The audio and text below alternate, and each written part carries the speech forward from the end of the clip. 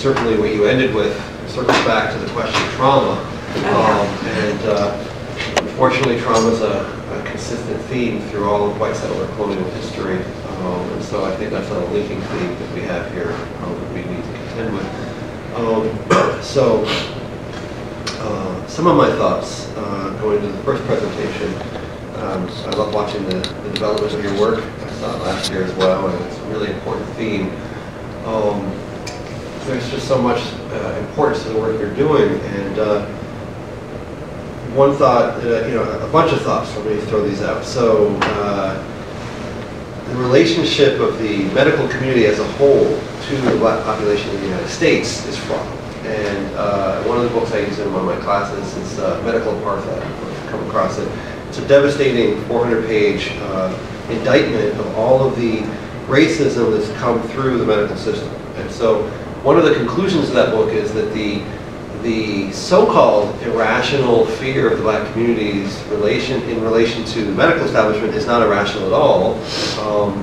Dr. Washington basically points out in the book that it's a highly rational fear, and for people to call it irrational means they don't really understand. So there's like the trauma of the medical community, the fear of it, and the protection, and then that itself is stigmatized as yet another problem. So just in terms of framing, broadly, there's this huge history that's only being looked at a little bit right now. And then within that, with all these medical things, there's a lot of stigma, not just in black communities, but in many oppressed communities, about getting therapy in general and dealing with mental health.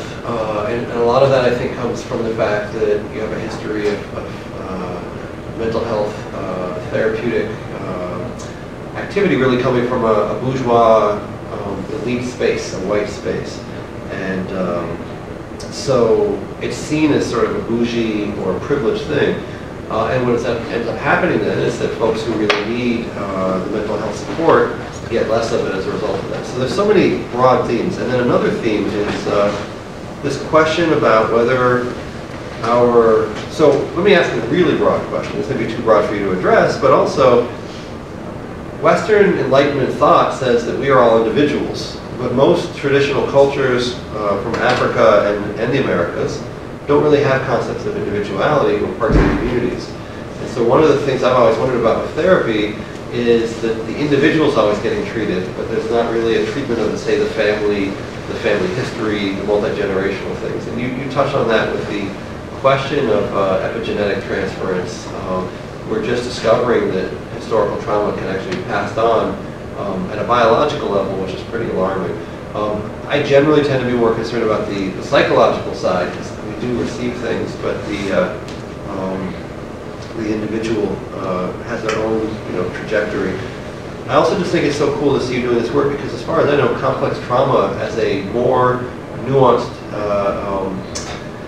diagnosis than PTSD is only maybe 10 years old or something like that. So it's not very old. PTSD has only gotten taken seriously quite a bit after Vietnam, and so this is new terrain. So I'm just really glad to see you doing that work, and I think more of it needs to be done. So those are like some passing thoughts, and then some passing thoughts on your paper as well. It's really exciting to see the work. I should disclose that I'm editing with Stephen a collection of writings, and your pieces are both going to be in those collections. So this is an ongoing process of refining and getting this work out there, which I'm really excited about. So I think it's so cool that your work uses fashion, which is unusual, as a lens to culture, and then also the photograph of evidence just jumps us back in time and shows us things. There's so much there to look at. A couple suggestions in terms of framing. I thought about the concept of marronage, of the way in which people create maroon communities, essentially by escaping from white settler colonialism and all its violence. And I think at the coast of Nicaragua, there's elements of that. You talk about how, isn't Mayagna, Native community literally left the coastal strip and moved into the interior because there were threatening people there. So one of the main responses of indigenous communities was just to relocate and say, we just want to be left alone. There's a book which I'll have to remember the title of. Going way back to my undergrad days. It was a book that made a huge impact on me, and it covers this from an anthropology perspective, so you can cite it. by a guy named Bodley, B-O-D-L-E-Y. And he talks about people essentially removing themselves from colonialism, fleeing and relocating to other spaces. And then within the black tradition, you have this concept of marronage and of, throughout the Americas, basically liberated spaces that people create, and where they're able to continue to have their own culture. So then, you know, I also have questions about, were there other missionaries besides these Moravians? Were there contending missionaries who showed up at that point and said, here's the way to be Christian, no, do it our way? You know, were there other denominations? Or were they the only folks in town, so they were the one main way to do that? And even just connecting to some of those histories, there's such a long history. Theoretically, you know, the big link to me would be Las Casas, who, you know, is all the way back to the 1530s, but is essentially saying, let's not exterminate natives, let's convert them. You know, it's the conversion concept. So by the time you get to these folks, that's like a, what's it, I'm trying to do the math here, 300 and some years old at that point, this tradition of forced conversion and so on. But anyway, I just think it's so evocative, the photography and what you see in that, and to think about dress as a space of colonization and decolonization, you know, and reclaiming your identity. So with those broad themes that you know, this is what I was struck by. I don't know if y'all want to respond to any of that, but mainly I just want to open it up and have a little discussion. Anything that was helpful or interesting? In terms of other missionary groups, the Moravians definitely seem to be the most dominant, because prior to them, a lot of the colonialism that was occurring was mainly economic, in terms of the British, and it was mainly the British that were in that area, really wanting to take advantage of the natural resources there, and the United States in terms of like banana plantations and fruit plantations and sugarcane and stuff like that. And so it didn't seem like the Spanish they weren't interested in that region. And so there wasn't really a Catholic presence. And however, I did talk to someone on Instagram whose father, she's Creole, and her grandfather was Moravian, and then he started his own Protestant church, I believe. So I'm trying, and then he was the first one to kind of branch off, apparently. So I'm trying to get in touch with her without being like, you know, a fangirl or harassing or something like that. Like, tell me everything. Yeah. But I'm hoping maybe I could find more evidence of it, even just that little fact is kind of helpful. It's so interesting that the rest of the country would be largely under Catholic colonial auspices. And here you have a Protestant situation, which is very different. Another thing is when the colonizers decide, hey, we're not interested in this place, they tend not to build roads and railways, and so there's no infrastructure, and those places tend to get what we call underdeveloped.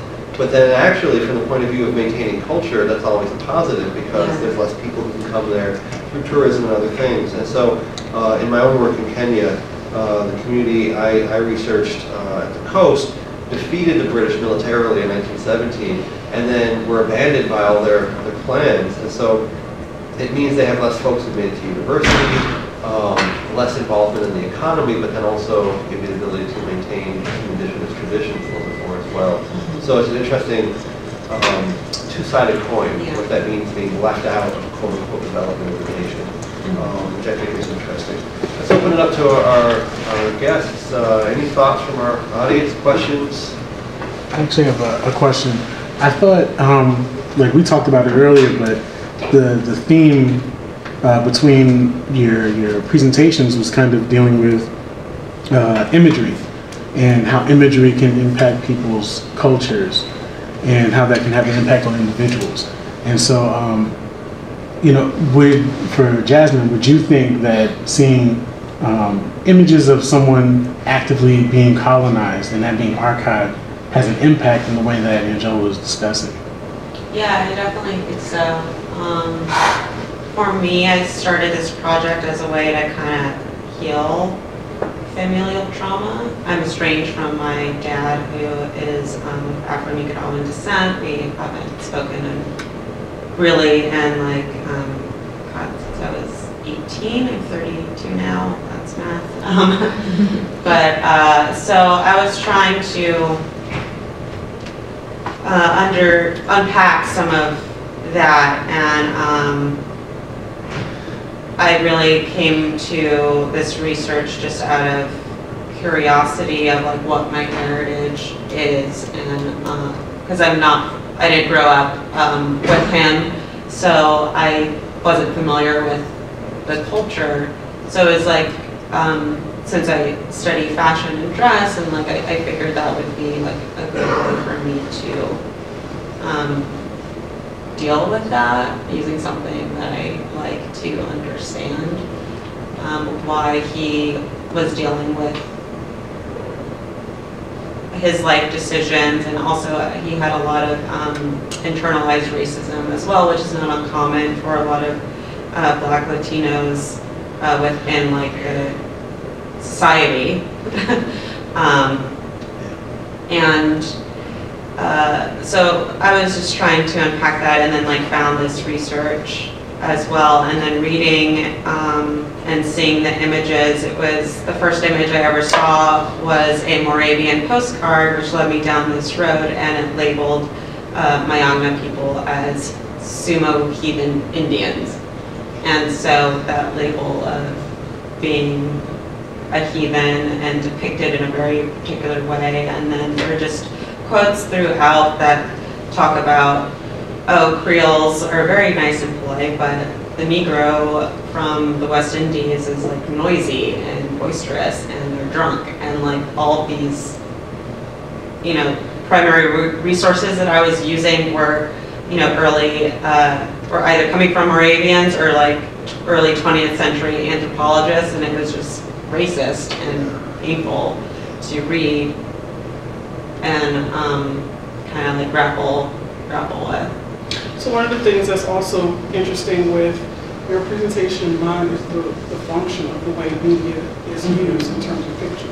And it's interesting because by the time they're showing people of a certain group in terms of a certain class, there's no variation in that. It's almost like they fit a certain profile. Yeah. And to me, that's one of the striking connections with that. So for example, when you see someone lynched, we know as African Americans, we have all types of different looks and variations, but by the time we see a lynching photo, it's always of some African American male, not too tall, not too short, very dark skin complexion, and even the clothes, typically, you're not seeing people that are in different types of clothes. It's usually clothes of someone who is a working class person, someone who's more industrial.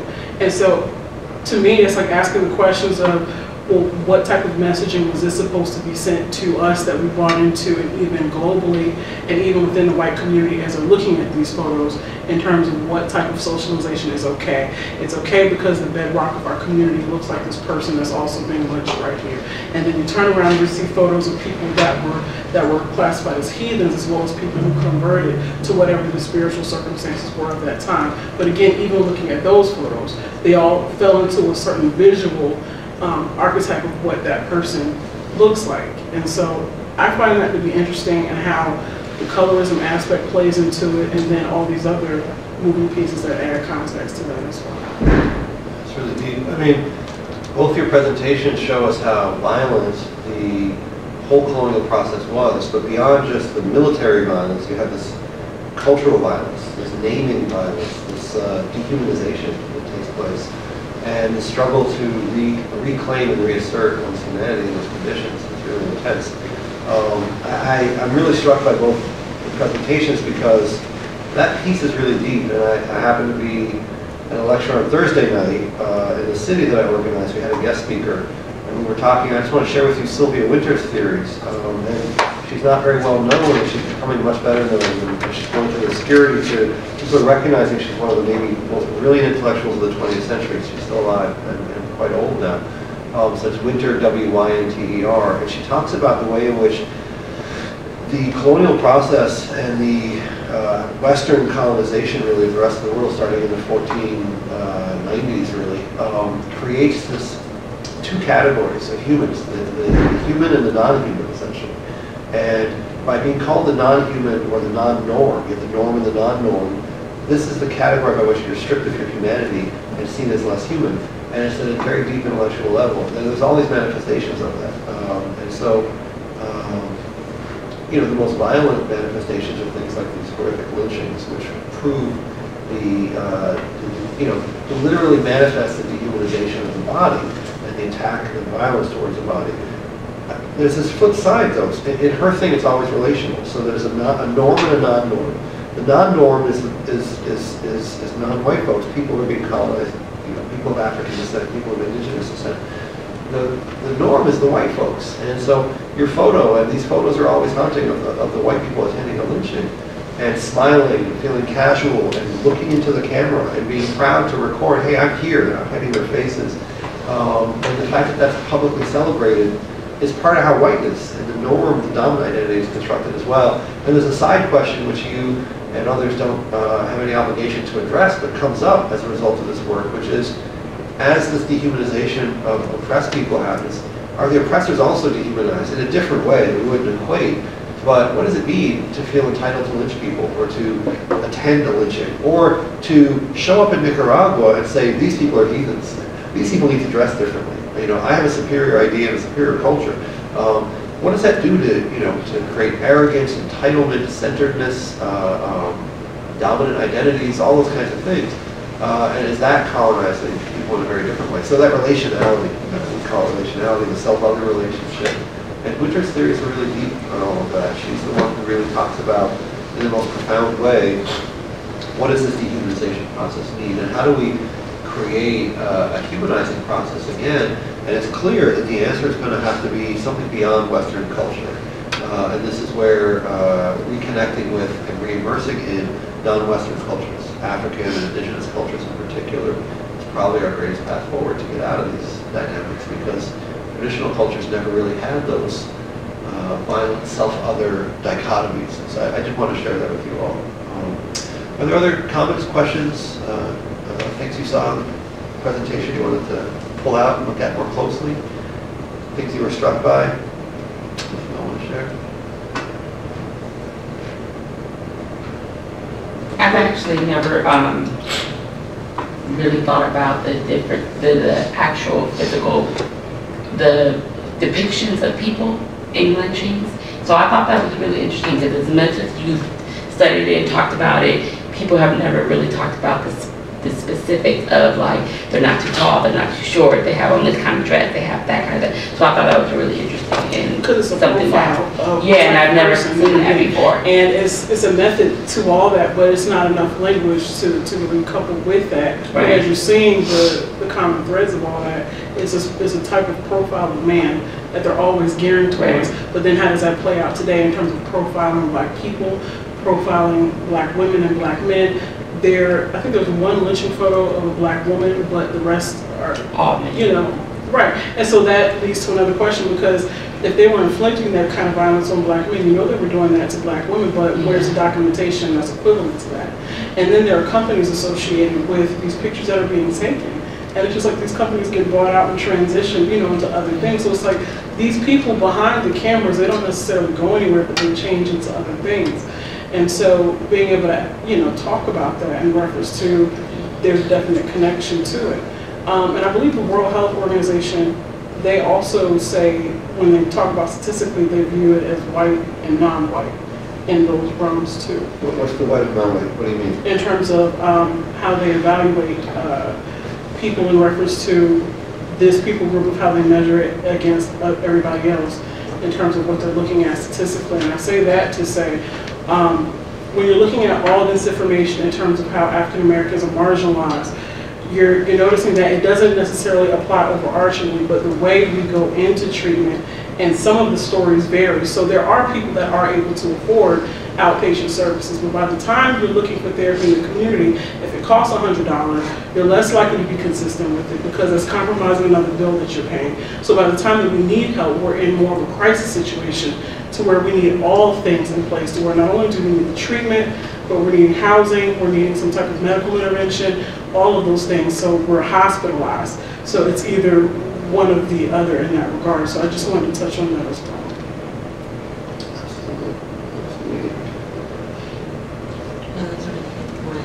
Can I ask about, in the Nicaraguan context, there were things you touched on that I wanted to go deeper in, but one of the distinguishing the Moravian categories was based on hair, good hair, bad hair? That was actually, so the mosquito group themselves, when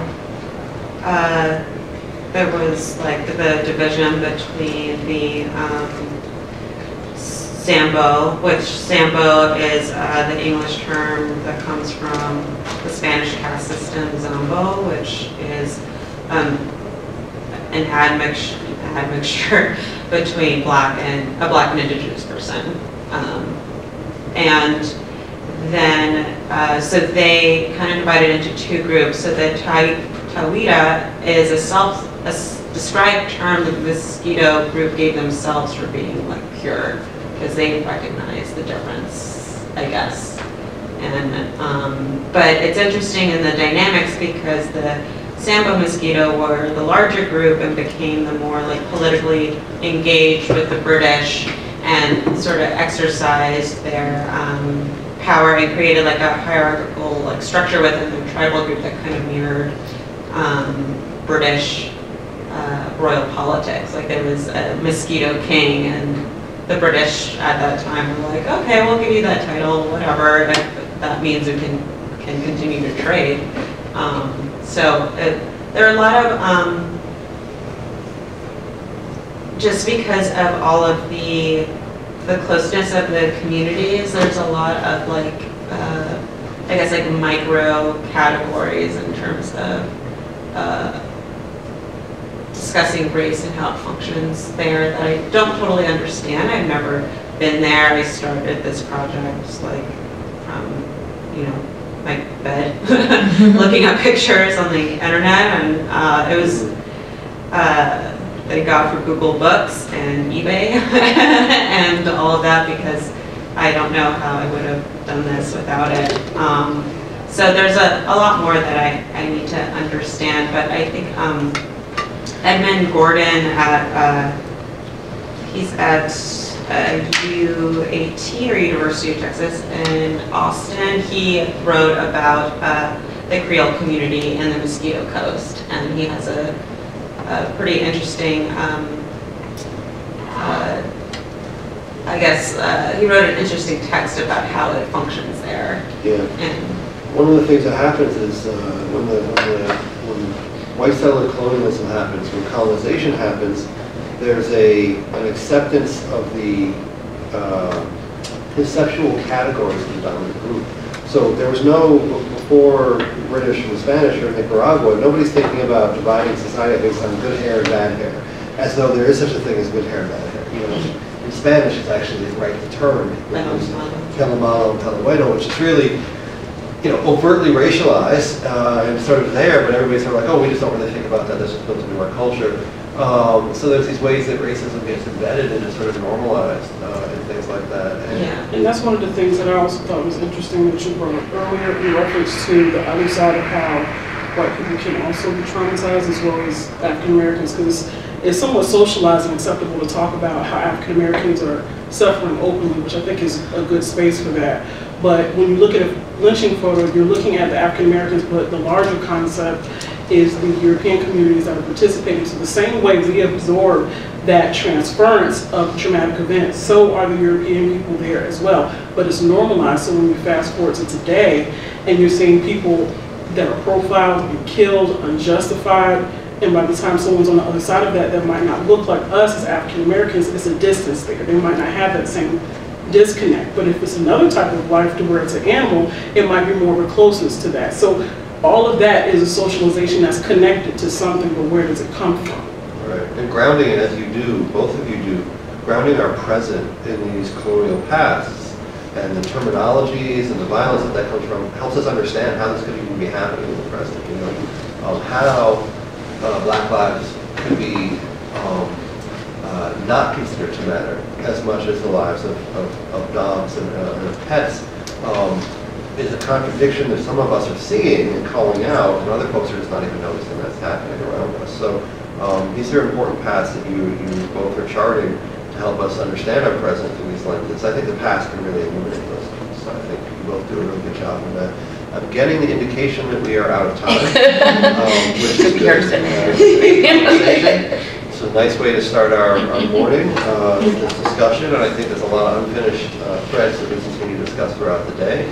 So thank you to our guests.